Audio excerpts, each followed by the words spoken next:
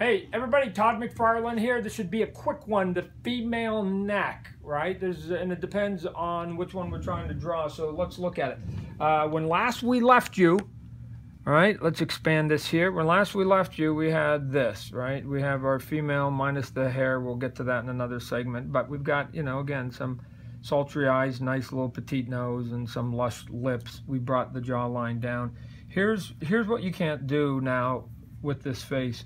If I go to the male ears and neck, you'll see that with the male that you try to come up, especially a superhero, you try to come up and you make the neck about as thick as the jaw, right?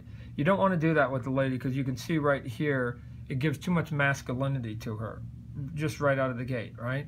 So, even sort of things like adding, lines that are up too high with the jawline. So what we want to do here with the neck is make sure that you come in and you keep it underneath the jaw lines here. So if we come in, let's say here, and you make it just a little bit longer, just a little bit longer than you would do maybe with the males, because there's going to be sort of thick and stubbier. Then you're going to get more of what we would think with the female. And again, you can play with it. The skinnier you go, just so you know, the skinnier you go, the younger the person gets, right? So if we basically get rid of these two lines here, watch this. I'm gonna overdo it.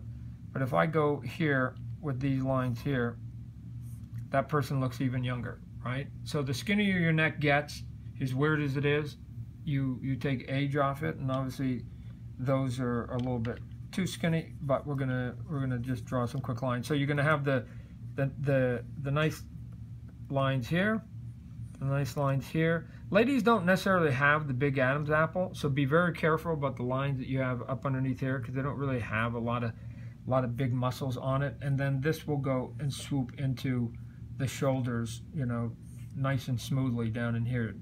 Underneath, you're gonna have obviously your collarbone, but you're gonna have a nice sweep in here, and this is going to be nice and skinny in here. And then if you're drawing, then you may want to add just a little bit of a shadow, but again, I wouldn't make it too heavy so it doesn't look too aggressive like on a man. So you can have a little bit of shadow like that, and then you're out. And so just the key to the ladies is to make sure that the neck is in, and the men, the neck is almost even with their head. That's it. Thanks for joining us. Quick one this time. Thanks. Bye.